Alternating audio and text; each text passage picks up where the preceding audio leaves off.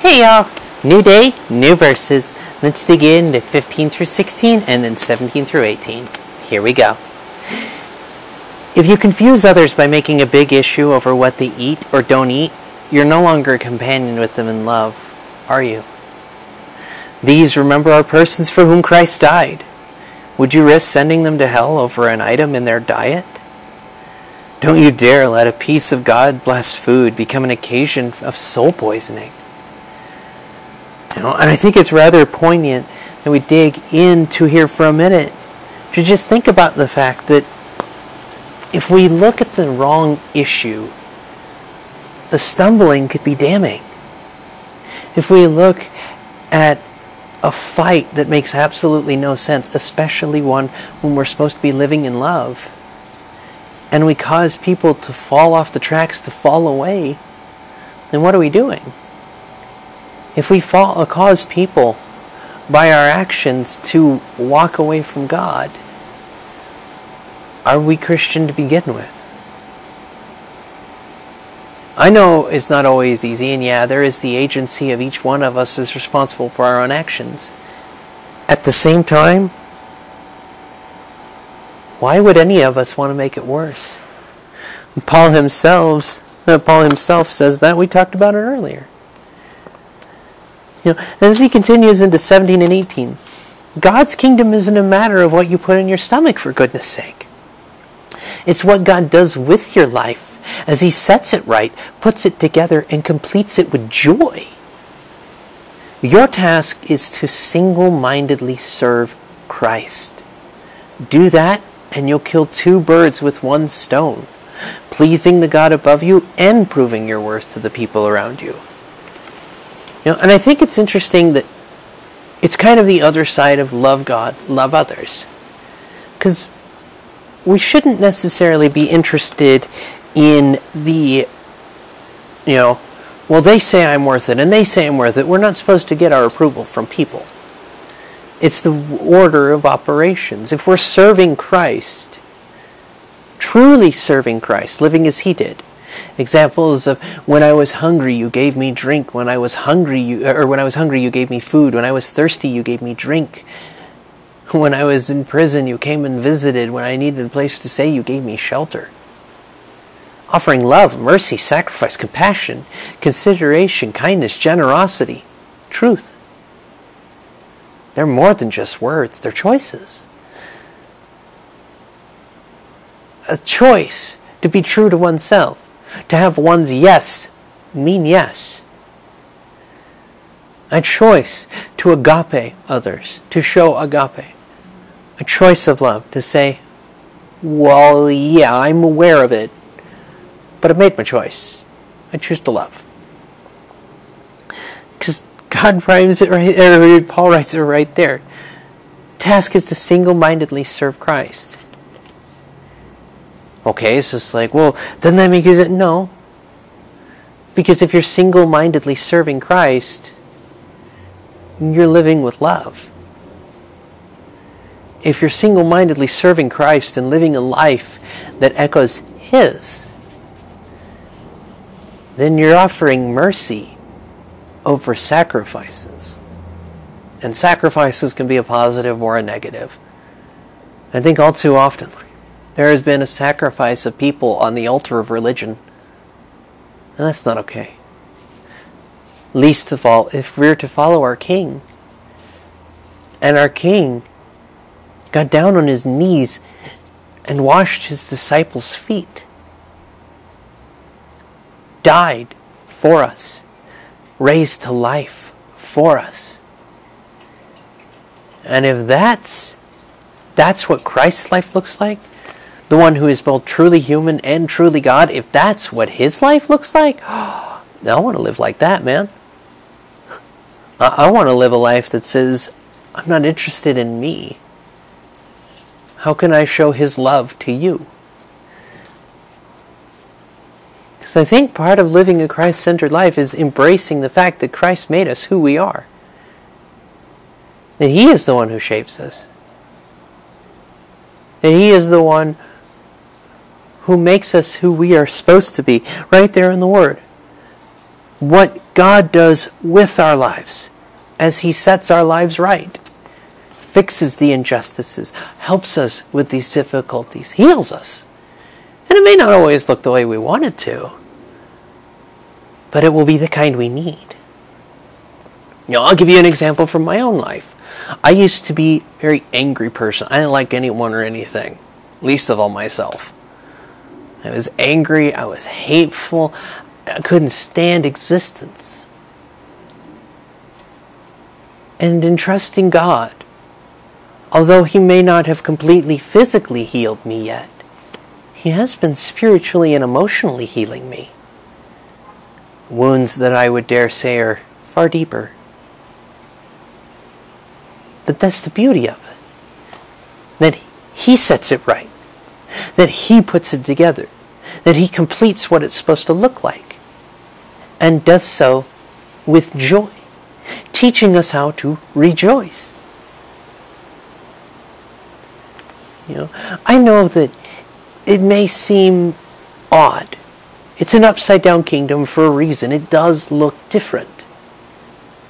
But imagine if we lived in that kind of difference, embraced that kind of difference. We have an example in our culture to pay it forward. Somebody paid for my latte, let me pay for the next person in the lines kind of idea. That little bit of generosity goes a long way, right? So now let's try and add this to a different kind of thing. Same idea, bigger equation. What if we were to pay forward the gift we were given? The gift we could never earn. No matter what we did, no matter how we did it, a gift we could never earn. Then again, that's what makes it a gift, no? So, we've got this way of doing things. Christ loves us. Christ's love for us. That He would live, die, and be raised to life for us. And what if we paid that forward? What if we paid the mercy forward? That looks at a woman caught red-handed violating the law of Moses and said, "Where are your accusers?" "Well, I don't see them either. Go and sin no more." What if we offered the kind of love that says, well, yeah, they're not perfect, but they're my family. Because whether you look at it through evolution, Noah, Adam and Eve, take your pick really, it's a closed system, no? So then, every single one of us is a sibling. Perhaps very, very, very far removed, but a sibling nonetheless. So, if they are, and in living a life that is perpetuating the largest sibling rivalry in history, we play a game. And it's a game of who can get to the top of the totem pole faster. But what's the point of being at the top of the pole when you can never help those below you? You're merely standing on their shoulders. Hey, bird.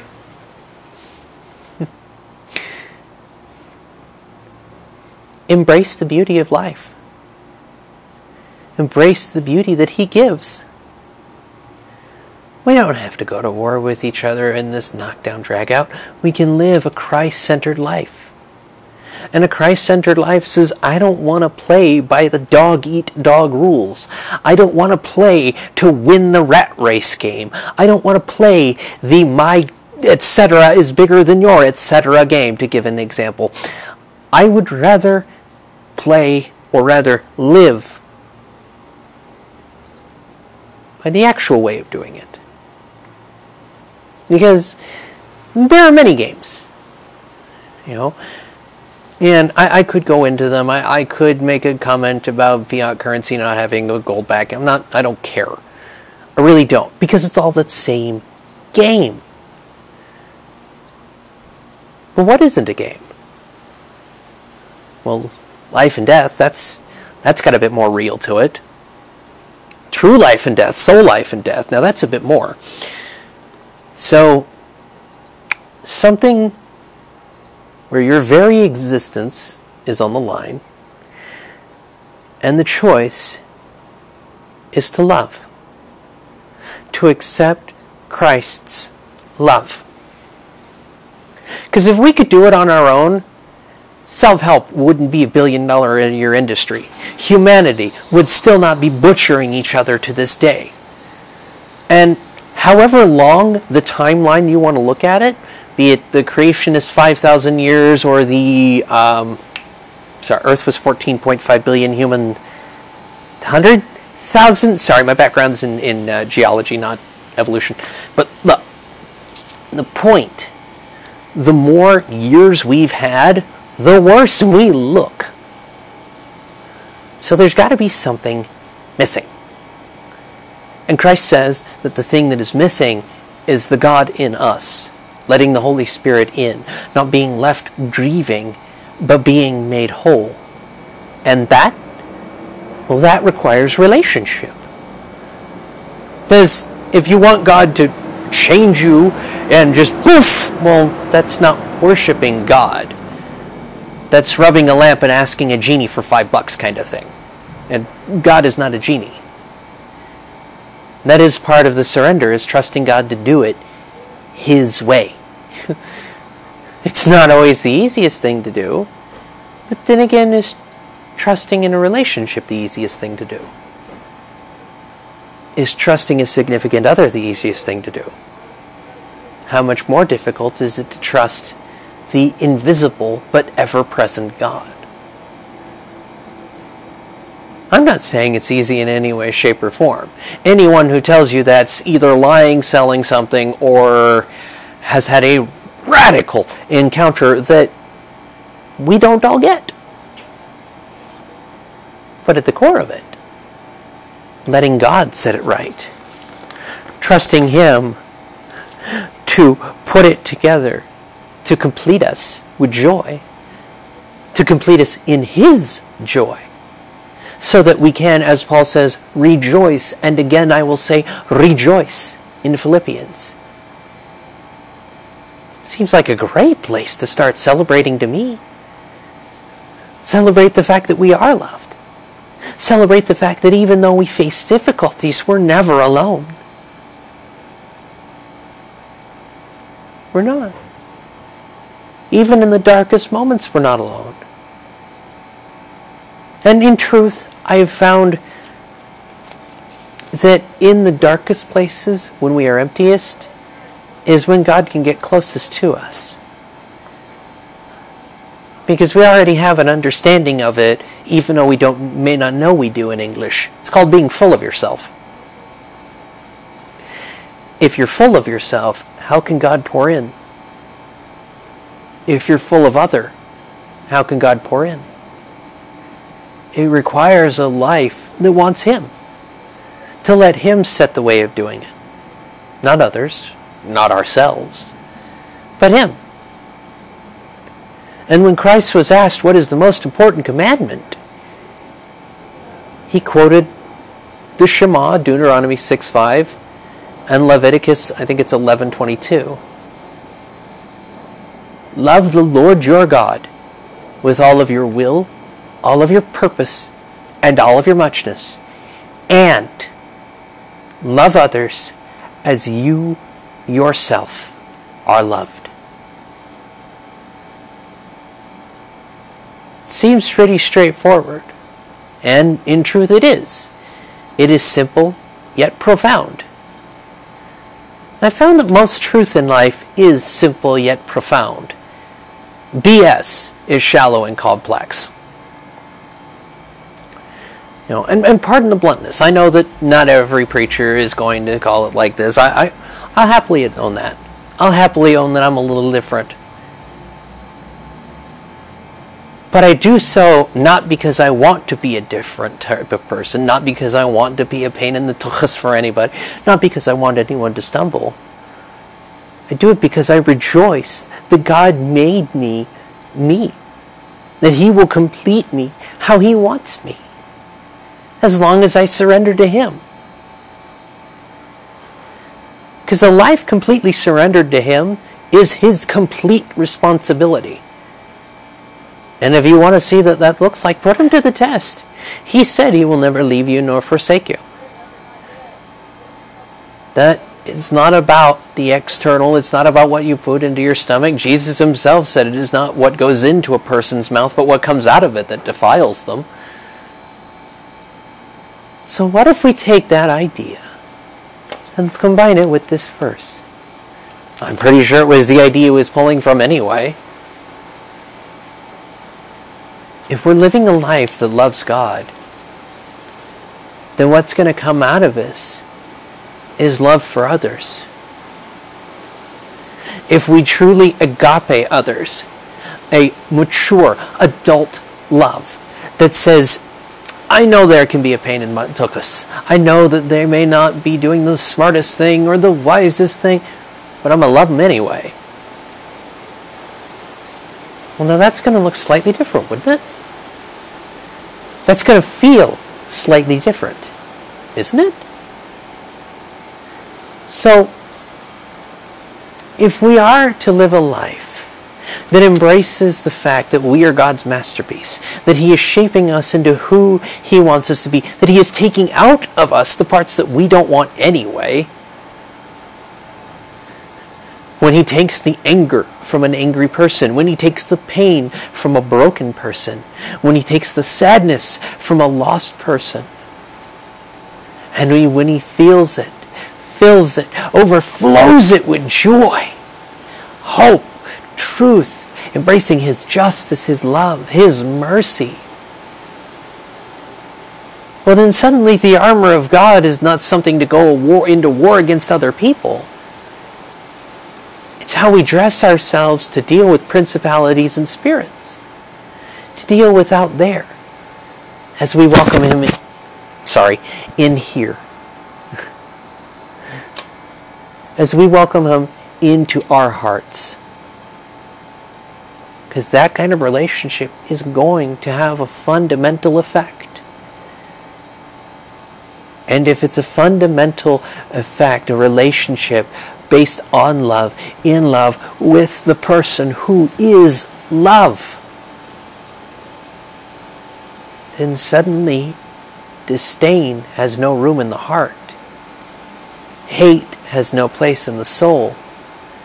And even when we experience moments of those things, we can rejoice because the valley will come and go. Though I walk through the valley of the shadow of death, you can bet your ass I won't camp here. So we don't have to. We can let Him walk us through. His rod and His staff, they comfort us. He will make us lie down in green pastures. He will give us a place to rest our heads. Not because of anything we've done, but because it is exactly who He is. And we trust Him to be who He says He is.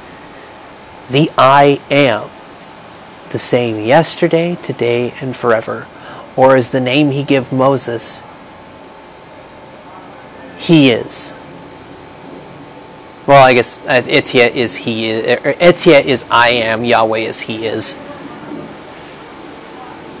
But He is the I am. He will take care of it. I am comforter. I am the healer. I am the redeemer. I am the judicator. I am the one who brings justice, says the Lord.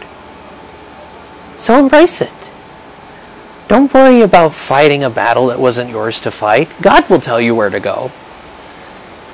He will place you where He wants you to be. It's all about trusting and listening. And that is the core of any relationship. To listen and to trust. Something that I hope we are able to do. Because we were given a gift. One we did not earn, one we could not earn, and one that all we have to do is receive it. So let us. Let us embrace the fact that God will set it right. He is, after all, Jehovah Jireh, the God who sees to it. Yahweh, who sees to it. So, test him. Let him prove himself to do it. Don't tempt him, but that's a lesson for another day. Trust in the Lord, because he's not going to let you go. And no matter where we go, we can't escape an omnipresent God. So, better to at least be sure as to where we stand after getting to know him. Because if you've got a relationship with him and you still don't want him, that's a choice. But if you've never known him, never known that love, never known that compassion, never known that mercy, never known that truth, then how do you know? Give it a try. See. Seek, and you shall find. Knock, and the door will be opened. I look forward to seeing you guys tomorrow for verses, let me get them right here, 19 through 21, my apologies. See you guys tomorrow for verses 19 through 21. May his favor be upon you, and be blessed, because you are more loved than you know, and you are never alone. See you then.